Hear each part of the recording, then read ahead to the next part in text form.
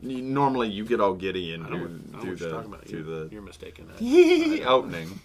I don't know what you're talking about. You go ahead. Do the opening. You have a thing you want to do? Go ahead and do your thing. What are you looking at me for? Fine, we're the Print Panel Podcast. And we're on YouTube. Woohoo! Okay, this is the YouTube opening before the podcast. So, hey everybody, thanks so much for joining in. We really appreciate it. It's a early Sunday morning, and we're recording here in the back room of Nirvana Comics Knoxville. Don't you dare call this a studio. I was going to say studio. I knew you were going to get mad. Do not call this a studio. This is not a studio. Knoxville Studio. I mean, don't get me wrong. I really appreciate the use of the space. I'm not in any way disparaging it, but it is in no term could we call this a studio. Eventually, we have an echo, do we? There's no echo. Oh no, hell no. We've got great equipment that covers that. But so yeah. You gonna do your thing or not? Well, I'll do my thing when we open the podcast. All right, guys. What we're about to record, what you guys are going to watch, is the podcast recording for not February 5th. Boy, I went a week too far.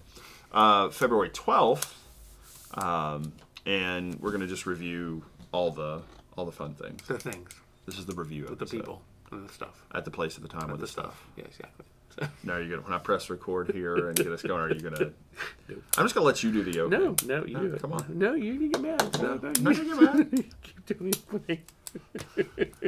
You enjoy this part too much. All right, guys. Well, hey, y'all. Watch this. I don't get to be goofy that much no more, so I gotta do it in here sometime. Come on, we're in East Tennessee. You gotta give me that. Come on now. What are you trying to say about the place I live? I live here too. I'm a Virginia boy. Come on now. I mean, I'm a Southerner too. I can have a Southern accent. Why do people keep saying, when I say I'm from the South, they go, well, you're from Virginia. It's a Southern state. It has always been a Southern state. My favorite is, it was the capital of the freaking Confederacy. It was the Southern state. But I'm somehow not a Southerner. I'm from Virginia. Okay. Sure thing. Just gonna live in the mountains of Tennessee. I can still be a Southerner. I'm still a Southerner. Look, I got a little twang. No, not twang. Are you practicing your 5-minute set? What exactly is going on here? Is this your type 5? Just start recording. You are recording, aren't you? No, not yet. Just wait for you to get it all out. All right, keep going. We're recording here, and all of this is going on the internet. Fine. You do whatever you want with this, but whenever you're ready. I'm fine. You gonna do the intro, or am I gonna? No, you do the intro. Because you're gonna get mad when I do it. So I don't get mad. Hello and welcome to the Printed Panel Podcast. I'm David. And I'm Garen.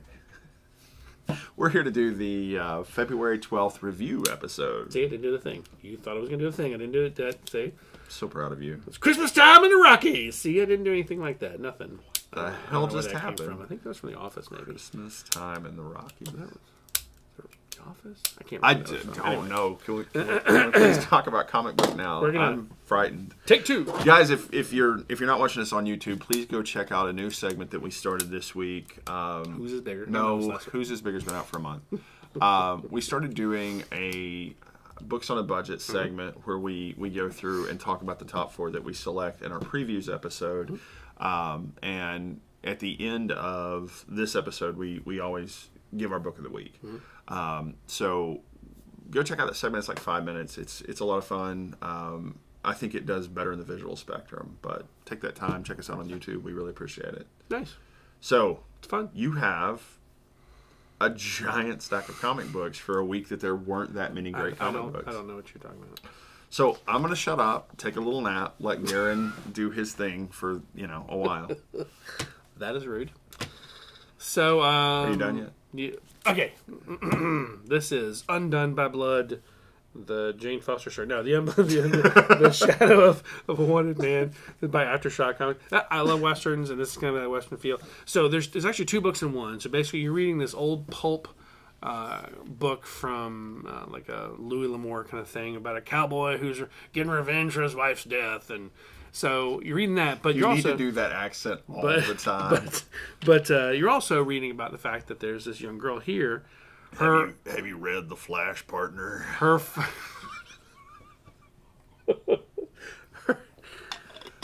Really had to do that? You couldn't just... Okay, so her whole family was murdered. She's the only one that survived, and now she's come back for revenge to find the people who murdered her family so she can kill them right back. It's actually pretty good so far. Kind of see where it goes. We have, from Dark Horse, we have Kill Whitey Donovan Part 3. So we start to see the flashback of why Anna here is trying to kill Whitey Donovan. Hey, Anna's white. Yeah, it's Hattie that's the black girl, the slave.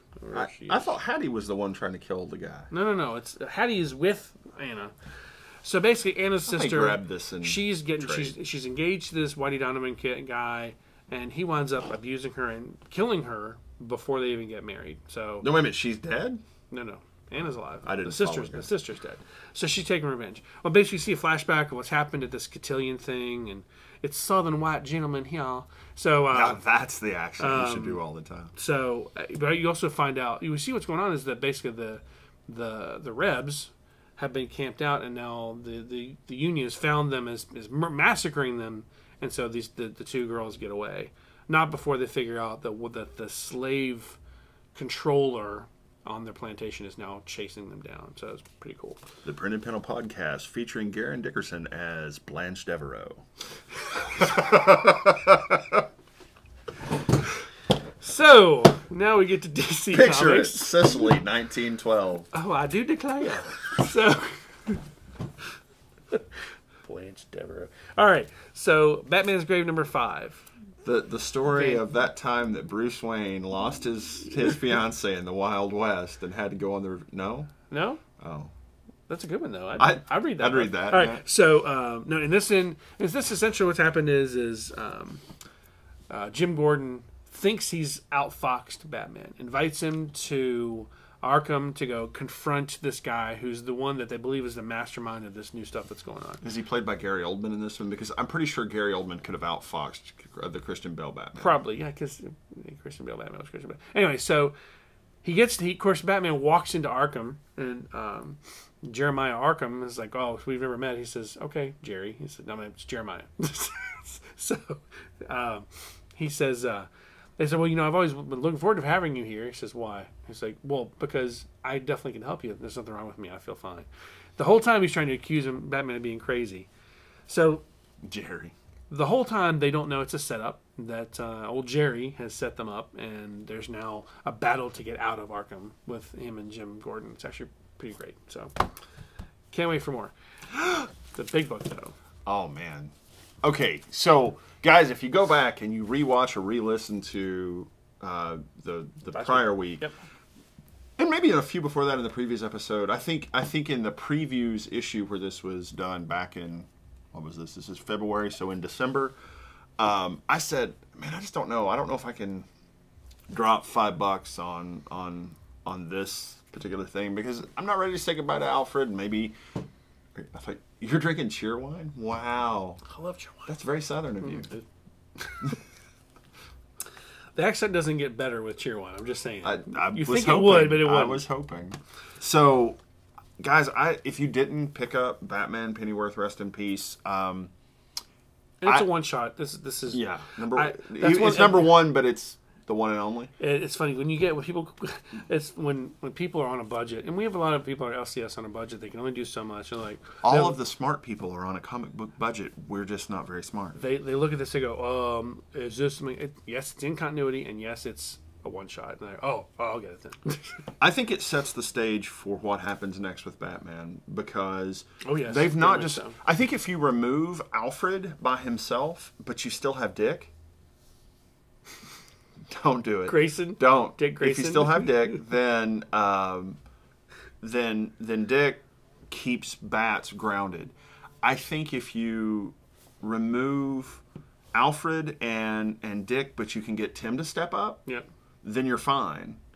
I think if you can't get Tim to step up, if Barbara loves Bruce the way that she should, step away 1 second. Yeah, man.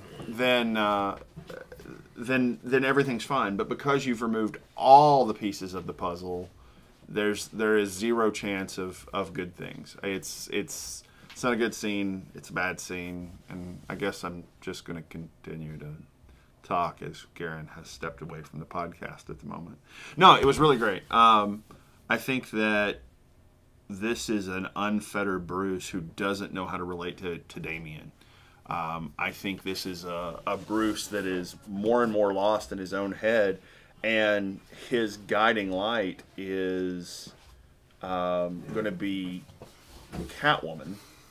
And Tom King set up the Catwoman connection, the bat cat, which now it's going to sway his morals a bit. I mean, I think that a Batman warring with the Joker, which is coming in Tinian's book. Oh, very much so. Tinian's book. Man, we need to contact this guy and be like, please help me pronounce your name correctly. On Twitter it says Tinian. Yeah, it does. So, as a pronunciation. But did he say that, or is this some internet thing? I don't know. I mean, we can look to find out. So, yeah. Speakerphone probably wasn't the best choice of how to take care of that. But anyway. Unfortunately, not optional. No. So, the one thing I'll say about Pennyworth, the thing that really kind of got me was Damian. Yeah. Because Damian... Bruce doesn't know how to relate to his son. And Alfred was the one doing that. But Alfred knew how to relate to all of the boys. Correct. And Barbara, and too. Barbara. Yeah. I mean, he knew how to relate to all of them. He understood that they were still kids at heart. He understood that, yes, they had to do crime fighting. And he literally, I mean, Damian was the one I think was his favorite. Because it was an actual child of Bruce Wayne. This was a big deal for him. And the fact that he's gone is a major blow. And I think Damian is taking it harder than anybody else because I think he blames himself. He does. He very much blames himself. So he thinks he could have taken Bane down. I mean, he ultimately did take Bane down, right, and has many times. Right, but this is one of those cases when it wasn't going to work. So, very sad. Very good book. Very well done, and it is. I think the best books are emotion evoking, though. I think that there are books that I need the wham boom zap feeling out of, and but then there's books like Huck that you need that emotional release because it's just a deep, phenomenal movie, movie, book, whatever, animated, whatever they're going to do. So, the theater of the mind is well evoked. Exactly. All right, next. So we've belabored that. Your books are there, buddy. Sorry. Green Lantern. All right, kids. Let me just say. You kicked the camera. I kicked the camera. Let me just say. Awesome book. Very well done. This is Grant Morrison. You're amazing. What? This is the. I'm gonna read. I'm gonna keep reading, and the reason I'm gonna keep reading is we have an upcoming Grant Morrison special that we're gonna record with a friend of mine who loves Grant Morrison, and there's a whole background story behind it. I want to love Grant Morrison, but there are moments that Grant Morrison does what Grant Morrison does to something I love, and I'm like, what the hell? Now the good thing is, I hate Hal Jordan. I have always hated Hal Jordan. How do you hate Hal Jordan? He's so awesome. He's not. He's a douche. Well, okay, that's true, too. Okay, so let me be clear. He hasn't always been a complete butthole. He really hasn't. Batman is an absentee father, okay? Yeah. Oh, yeah. For multiple children, and he keeps making more. Yeah. Literally, in one case. Horrible person in some ways. Yeah. He's a jerk. Yeah. But I still like him better than I like Hal Jordan. Because no kids. Hal Jordan's like, woo, space, and screw Earth, the one place you're supposed to protect things, and woo, space. And he thinks he's too good for everything, and he every time he does. Doesn't Nathan Fillion voice him in one thing? Oh yeah, that's the only time I like Green Lantern. Yeah. So here, okay, I like all of the other Lantern versions better than Hal Jordan. Because we do a podcast, we talk about the comics. Let's talk about the comic itself. This is starting a whole new version of the Guardians. Okay, they're in young, a drug-addled. But wait, hold on. but we're talking about new Guardians, okay? Because the old Guardians basically have gone off on a new quest. Basically, they're done. It's like in Lord of the Rings, which is just an insane concept. You're the Guardians of the universe, remember, and I think I'll just screw off to the next dimension. But that's kind of it. They're done. But essentially, they're going off to die. Essentially, is what they're going to wind up doing. So this is the only next. They can't. This is they're immortal. But this is the next generation of the Guardians. So this is what we're going to wind up seeing. The groundbreaking thing here is that we do get something brand new. We also have a new Lantern sidekick who's made of salt. Was it salt? It looked like salt. I every time I started paying attention to that character, I saw the character from Money Shot with him just cuddling it and it exploding, and I just couldn't. See, and that's the worst part. I did too. It was bad. Thank you, Tim Seeley. You're a wonderful man. I do love Tim Seeley. All right, go. Superman Heroes. I didn't even yell at him for 20 minutes. Basically, this is the premise of all the other heroes' reactions to Superman revealing himself. And basically, as Clark Kent. Clark Cal whatever is talking about the article he's supposed to write about himself, revealing himself, and it's. But don't use yourself as a source. Exactly. So this is actually really good. This is well told. I was pretty impressed with this book. So this is good. My argument against this is the Wonder Twins are right there, front and center. Wonder Twins. Powers activate. Incest powers activate. So, last for DC from you. Any more DC? Or are you done? No, buddy. Okay. What you see is what you get. Superman number 20. Essentially, there is a competing news organization, the Daily Star, that essentially is basically trying to scoop the planet. They can't quite figure out how to do it. And then given that Superman is right, and they of course talk about how Superman could be a fake, could be a phony, and of course like no, I've seen him do this in person. It's a whole retrospective on what's really going on. At the end, you see Lana Lang. She pops up, but we haven't seen her in a long time because we thought she was dead because she did die as Superwoman. Was a woman, exactly. Yeah. So how the hell we have Lana Lang back? Not entirely sure. What's funny though is at some point. The sensationalists are now accusing Superman of saying he's king of Earth because this new intergalactic peace treaty they've got where he's fighting Mongol. He says this is new intergalactic peace. Let's all have a treaty, and I'll be the representative of Earth, not the king of Earth, the representative of Earth. He and John are going to be the representatives on this council. Well, of course, there's no council right now because Mongol is destroying the council and killing everybody he can.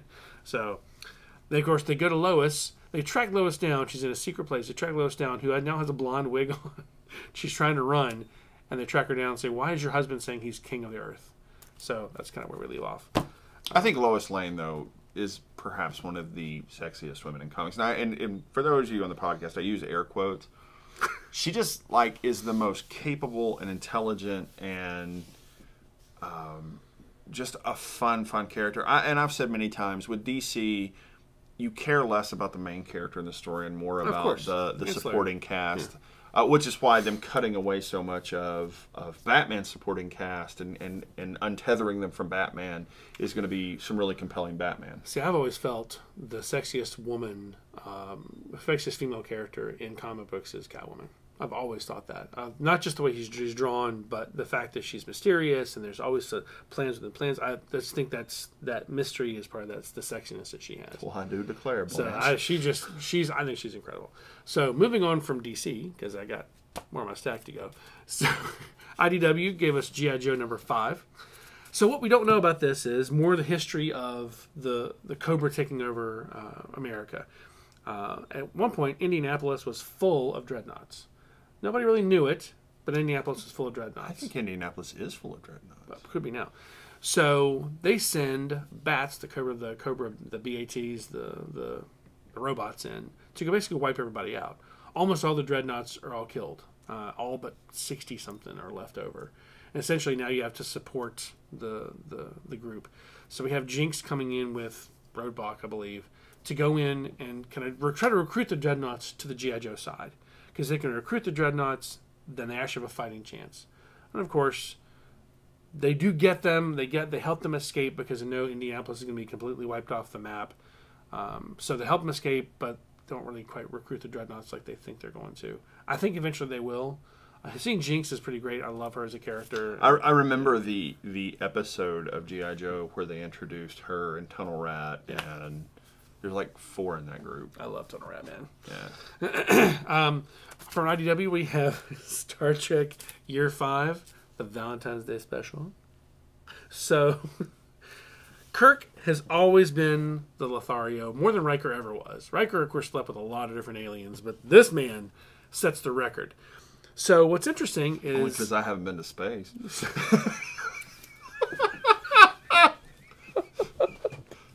What is wrong with you? Not a damn thing. So, So what's interesting is he finally meets his match. He meets his female self, and then she's this captain of one of the other starships. She is him in every way, shape, or form. He comes in and swoops in and takes a kill from her. She does the same thing back to him. She proposes to him, and he basically waits 6 weeks and finally says no.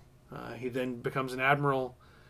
She is they think that she's killed stopping a black hole from taking over the Sol system, and she comes back later. She goes back several years later. I mean, she's fine. She's made it through, but at the same time, she's damaged. And of course, he then says, "Well, we could," and she says, "No, you've been busted down to captain again. I'm going to be an admiral. No thanks." Pretty great story. So if you like Star Wars, this is a good one. Star Trek. Star Trek. I said Star Wars, didn't I? You did. That was bad. Yeah. Shame on me. Hey, internet, give him a hard time about it. Shame on me for doing that. Trek Wars, whatever, same difference. Wow. I am no longer in any way associated with Garen because all of the Trekkies and all of the Star Wars fans are all going to converge on you when you said Trek Wars, same difference. Battlestar Galactica's in there too. Same thing, right? So. You're going to get Starbucked. I'm just saying. You get Starbucked. Bam! That just happened. We're talking about safe sex, number 6. Let's not. It's actually pretty good. The nerd guy, the one who actually kind of held back the whole time, winds up sacrificing himself at the end of the book, and there's going to be an issue 7. So it's been really good. They expose the party. Oh yeah. I'm disappointed you dropped it because they're going to talk to you about it, but I don't know. It's a good book. I've enjoyed continuing it. That issue 3 was so awful. So I'm now done my last Image book. This is Tartarus number 1. I'm not entirely sure what happened in this book. There's a prison riot, prison escape. It's this famous woman who is this pirate. She goes and it's set in space, and she gets her... It must just all be like the Trek Wars, Battle Space, daughter, whatever. Battle Space something, yeah. This is... I will say, the story was not bad. The art is not my taste. Just like One Woman Dead Earth is not really our taste either. The story is fantastic. I'm going to continue reading it, but the story in this one was not something I think I'm going to continue reading. The story is fantastic. You're going to keep reading it? Yeah. It's a great story. One Woman Dead Earth? Oh. No, this one. No. No. One Woman Dead Earth. Be surprised if you took that. No, this is... No. So prior to our recording today, Garen's wife and I were soundly heckling him on the amount of indigestible books that he partakes in. And so that was the example she pulled out of his stack and was like, "What's this?" Sometimes you got to take a risk, and this was a big one, and it did not pay off. Sometimes you got to take one for the team, and you did. Yeah. So, Amazing Spider-Man number 39, and you paid $5.99 for it. Shut up. Nick Spencer, you kind of weaning, buddy. Even I have to say, I know you dropped ASM. Yeah, even Kindred at this point doesn't. I'm not. There's no Kindred. This is basically all about J. Jonah Jameson, and I those two dudes, like in comics, I kind of wish they'd just get a hotel room, get it over with. Like, there's better stories out there right now, and this is the kind of bothers me. It's a very political way to say that. Yeah. So, art's great. Yeah. Yeah. I mean, it's not Otley, but it does mimic it's very his style. nice. So it's nice. Now, I will say with my book, I've loved every minute of this book. This is Agents of Wanda number 6 versus the Gwen Stacy cover. I don't know what the other cover was. These guys are awesome, man. They're goofy, and Deadpool is in this, and they basically find a secret SHIELD facility that is housing the live wires. Now, you remember the live wires from a while ago? No. Essentially, live wires are LMDs that have been pre-programmed to kind of fight for good. They all have their own weird, stupid code names, like Hammerhead and Dingleberry and stuff like that. Essentially, what's happened is Nick Fury, the LMD Nick Fury, has been reprogrammed, and he's basically making them a fighting force. The problem is there's no real logic to that. They've kind of gone crazy, so Black Panther shuts it down. And of course, Deadpool being Deadpool facilitates the whole thing. So And of course, we find out at the very end that there's now another facility being opened up that's now just going to take several years to recreate. So we'll see these guys again. But this is pretty good. What you got? We both have Doctor Strange, Surgeon Supreme, number 3. Awesome book. Wow. So I feel like we've seen this guy before. It's Ephemera is his name. Basically, the guy comes in and he looks like he's 90 years old, but really he's 19 years old. This felt very much to me like a middle story. Like we're setting the seeds for what's going to happen with Dr. Druid. Yeah, and I like the tattoo stuff. I personally don't have any tattoos, but it has become such a big part of our culture to have sleeves and chest pieces. This kid goes to mysterious places he's never seen before, and he gets this weird tattoo. And basically, the tattoo is draining his life force. And of course, Doctor Strange goes in to try to save the kid, and he finds that the weapon this guy is using is something that only could have been forged in his forge. Right. That's the big key. That's the takeaway from the book. So, good book. In Strange's Forge, to be Strange's Forge, exactly. Strange's Forge. All right, Excalibur. I love Jamie, man. The more I see the King Jamie, the more I really like him. Warwolves. Yes. This was a big callback to like 80s and 90s Excalibur. That's right, yeah. And Cullen Bloodstone. Elsa's brother. I almost always say Cullen Bunn, and that's not right. That's not the character. Cullen Bloodstone, which of Young Avengers and Avengers Academy and whatever the Most Dangerous Game Initiative. knockoff was. Cullen has gone through quite a transformation from this geeky little preteen to this man. He's this playboy kind of, I get to do whatever I want because I'm filthy rich. So he buys. Because he's a Bloodstone, right? So he buys all these werewolves to hunt them. To hunt them, yeah. Well, what's happening is now Apocalypse needs their heads because he needs to do research to get more information as to how to replicate some of the information that the fact that they can actually use someone else's skin. Apocalypse thing, it doesn't matter. Yeah, Apocalypse thing. They need it for Apocalypse stuff. So, yeah, they and of course by now they're now being hunted by him because now he's like, because Cullen's like, oh, you used powers. Well, if you're going to do that, then I think I'll hunt mutants. And so yeah, which is really Cullen's kind of a douche. Really a mistake because Rogue is going to tear his head off. I'm not sure Rogue can. He has a demonic entity inside of him, and he can turn into a completely invulnerable monster. Okay, she's going to try to rip his head off. Yeah, how's that? Yeah, he's a problem. Mortal Hulk number 31. Xenu. We have Xenu. I will say, Xenu. I like the Xenu character. Now, by the way, Zemnu. We have seen Zemnu before. You know where we've seen Zemnu before? No, but you're going to tell us.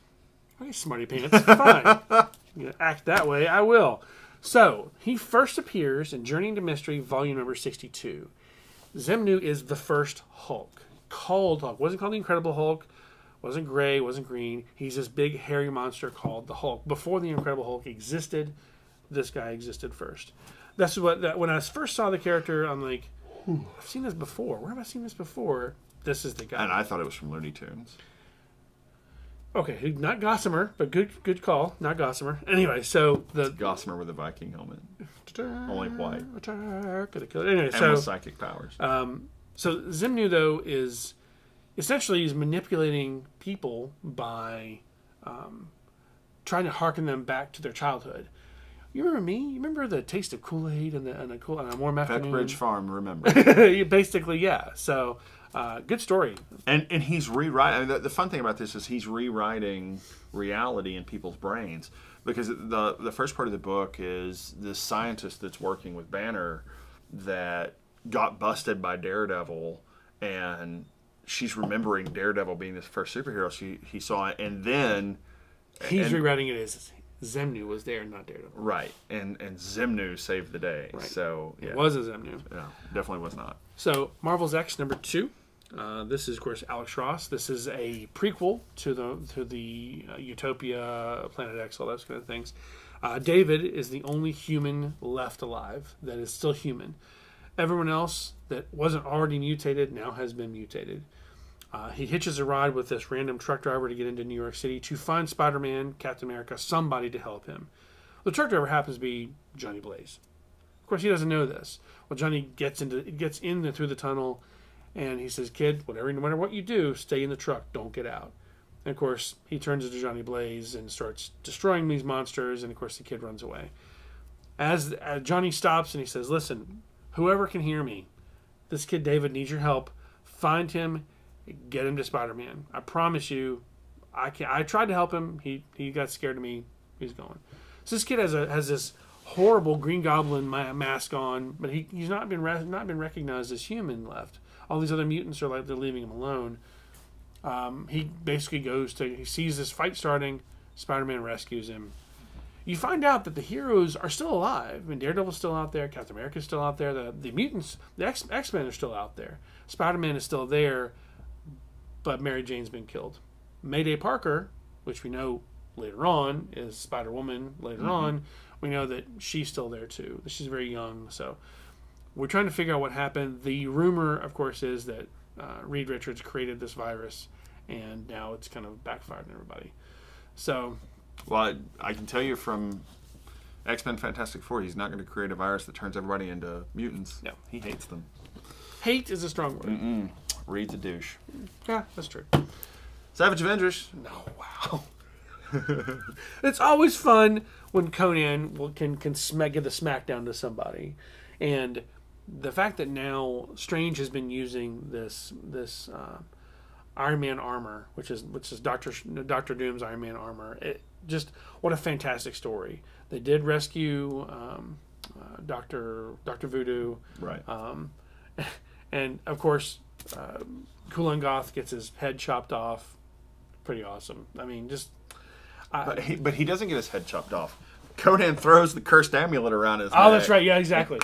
And just pops off. Do you think this kills me? This just slows me down. And Shumagorath, that's where Kulan Gath is getting his powers. Is he's basically promising Shumagorath Earth, and so Shumagorath, a tiny, almost Starro-like Shumagorath, has been holding Dr. Voodoo in thrall, and so Conan fixes it by ripping the Shumagorath. Just rips it off. Here's Strange. No! Ah! Here's Strange going, I can do this. He's trying to use his scalpel to get it off. Conan's like, nope, one rip, one thing, one Band-Aid off. So, great story. And then ultimately, they drop Conan back into Belize. Back to Belize. He's like, you motherfucker! The next time we meet sorcerers, I will cut your head off. Oh, so great. Spirit of Ghost Rider, Mother of Demons. Yes. Origin story for Lilith. Yep. We knew that already, but... We knew it, but it was a retelling of the origin story, because you haven't seen this character since the 90s. No, right. Since Spirits of Vengeance. So, I don't know about you, but when I read the beginning where she's telling her story, I'm hearing Galadriel. I'm hearing Galadriel's voice from Lord of the Rings, and she's like, they got that beautiful kind of British accent.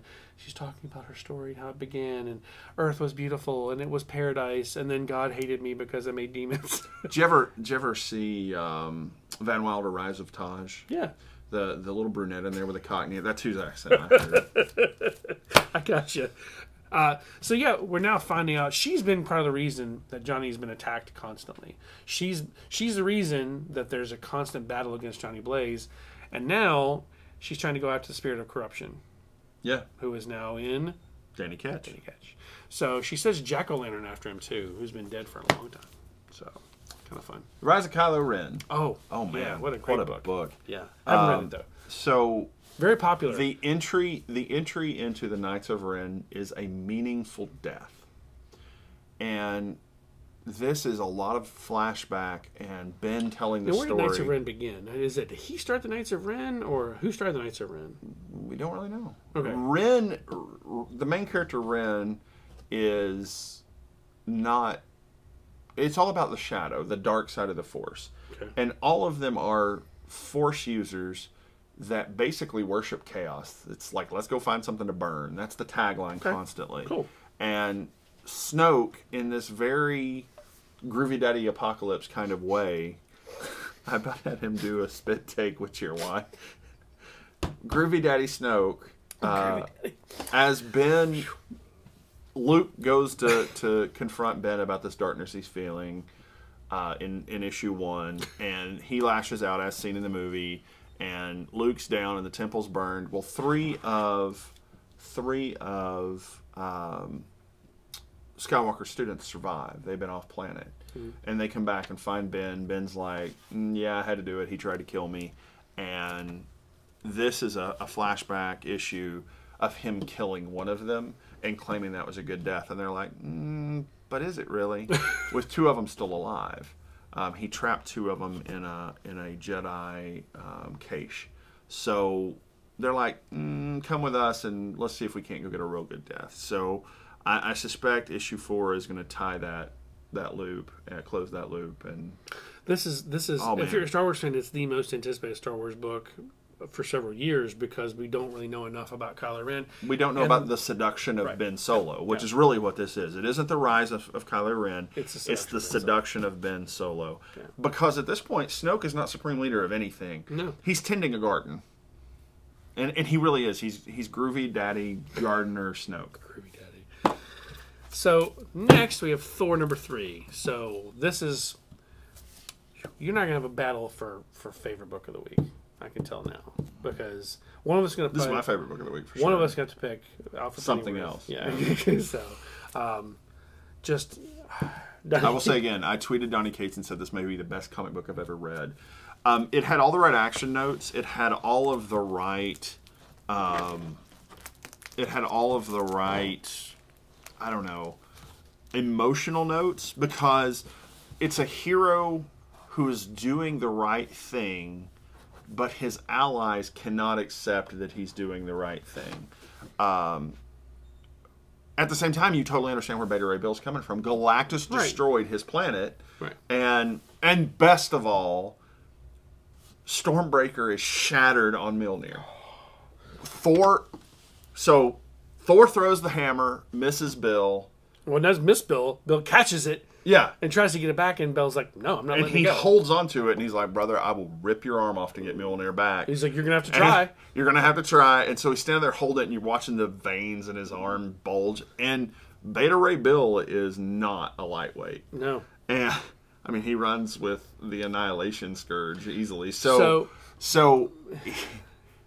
Thor says, all right, I guess I'll have to get another hammer. Summons Stormbreaker and breaks it over Mjolnir. And it's like, oh my God. I didn't think it was possible. That's the ultimate betrayal. Because Stormbreaker is Mjolnir in another version. So they're both sentient hammers. They shouldn't be able to break like that. The fact that he did it shows how much power he now has. Shows what he's now wielding. I do like the fact that the costume change from being Galactus's puppet back to him being regular Thor again. That's pretty great. And Thor can just turn it off. Right, he can turn it off when he wants to, but I don't think Galactus realizes this. Galactus tries to attack him, like, hey, you're my puppet. He's like, no, I am no puppet to you. It's intense. You're a being of cosmic importance. I'm a god. I'm a god. Exactly right. So this is the most arrogant Thor I've seen in a very, very long time. And I think that's why he's having trouble picking up the new version of Mjolnir. Right. I think he's really Not struggling. quite. It's there, and he has it, but it's not quite perfect in his hand. It's not quite cooperating with his current behavior. What's interesting, though... He's not going to sit that throne comfortably. So, at the very end, as he's going after his brother, his true, actual, not blood brother, not actual related brother, but blood brother, you see this rainbow bridge coming to stop him, and it's Sif standing in front of him. Sif the All-Seeing. Sif the All-Seeing, exactly. Standing in front of him saying, no. So, at one point in time, Beta Ray Bill is going after Galactus before the fight starts between Thor and Beta Ray Bill. And he's like, I'm sorry. I can't stand out of the way. The only way is through. And Sif says the exact same thing to Thor. And I think Thor throws down with her. We'll see. I am your king, stand aside. No, this is wrong. I don't know. Maybe he'll wake up. Maybe this will be the wake-up call. I don't know. I don't think there's anything to wake up from. Something that's going to destroy the universe, destroy all of creation, is worth making a deal with the devil. What I don't understand is why he wouldn't just stop what he's doing and look at Beta Ray Bill and say, listen, we have to do this. Here's why we have to do this. Because in Beta Ray Bill's justification in his mind, there is no darker thing than siding with Galactus. And there is darker things than siding with Galactus. Right. You could write, I'm looking, I read you this could book write going, Green Lantern Season 2, Issue 1. I feel like I read this book feeling like, man, you could have just talked it out. My God. I mean, you offered Stormbreaker to him when he was at his lowest point. You've done these great things. Now why do this? So Because he's not Odin, he's Thor. It's Thor, exactly. All right, so X-Force number 7. I'm going to say this is why I'm really happy with the new Wolverine run, because Ben Percy can really, really write a story. There have been all these assassinations of, and they're extraordinary. Extraordinary. Impossibly extraordinary. The only person that could have done it is Domino. Right, and so you spend the whole thing going, how did they steal her powers? Right. How do you steal a mutant power like that? How is that possible? But they did. They didn't steal her power. They cloned her ass and made it a darker version of her. You see at the very end. So there's a new character. This is a first appearance. First appearance, new character at the end of this book. Amazing. And she literally is a reverse version of Domino. Yeah, she's a black-skinned mutant with a white eye. Exactly. It's a white-skinned mutant with a black eye. Yeah. And by black, we mean literally ink black, jet black, not she African is literally a dark version. I have always pictured Nina as African American. Yeah, that way when she came out in Deadpool that way, I'm like, this is perfect. Yeah, I was like, they got that right. Yeah. And she might be Betty with the good hair in that way, and she's got the flowing locks. But I have always pictured Nina Thurman as a black character, and so it's interesting to see Nega Nina. It is Nega Nina. Yeah. It is Nega Nina. Nega Scott. So X-Men. John Hickman. Burn it to the ground. That's my favorite part of the book. If they don't do what you want, burn it to the ground. So, at the very beginning, you see Destiny and you see Mystique, and they're talking. Destiny says, "Listen, this is what's going to happen." And she's like, "No, you're not going to die. No, yeah, listen to me. What I'm saying to you. This is what's going to happen." And she predicts everything because it's Destiny. She can predict all this. Mm-hmm. And she says, "This is what they're going to ask you to do, and you're going to be able to do it. But at some point, you have to realize that there's a point you have to stop doing it and give up and just let it go." But what's interesting is we now know that the facility, or that the mother mold was destroyed, but now it's been rebuilt without a mother mold. She goes there and she plants basically a flower there so she can come back and forth whenever she wants to. She doesn't destroy Nimrod like she should have. She comes back and she reports to Xavier and to Magneto like, "Why didn't you just destroy it?" He's like, "Well, she didn't tell me to." But I'd have to tell you to do that? I was like, "Are you serious? This is for the good of everyone." And of course, she wants Destiny back. That's her payment. Fine, I'll do this for you. Destiny comes back, and of course, Charles realizes he can't do that. You can't bring back. If you bring Destiny back, then she sees exactly what they're up to, and a whole section of the mutant population splinters off to follow and move against them. Yes. And because what Xavier's doing is trying to prevent mutant extinction by some dark methods. Control. It's really control. It is for the greater good. We hear the greater good. We heard the greater good many, many times, and this is that greater good thing. You see it happening in House of X, Powers of X. This is the seeds of the end of Krakoa. Guys, when all of this came about, you cannot have a mutant paradise. It doesn't exist within the Marvel Universe. And I said Krakoa itself will die. Oh, yeah. At the end of all of this, Krakoa is dead. I picture Sabretooth down in its guts just slaughtering all of Krakoa that it can. But Mystique is going to move against them unless, and this is the caveat to that, unless Xavier does resurrect Destiny and somehow sways her to his side. Jonathan Hickman, you are an effing genius. Mm-hmm. So it's funny, there's another podcast that we listen to, it's local, Geeks Inherit the Earth, and they were talking about this early on, and how Hickman is the guy they call in when they need to save something. Save Avengers, save Fantastic Four, save X-Men. You call Hickman in because Hickman is the world-building, universe-changing writer, and he literally has done that. So I'm always excited to see what's going to happen next. Thank God there's no more fallen angels out there.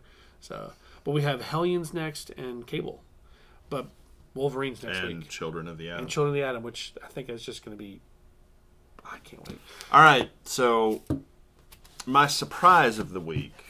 Your surprise? Not that I didn't think it was bad. It was going to be bad necessarily, but because I did not expect it to be as good as it was, or that it would mean as much to me as Batman, Pennyworth, Rest in Peace, number 1.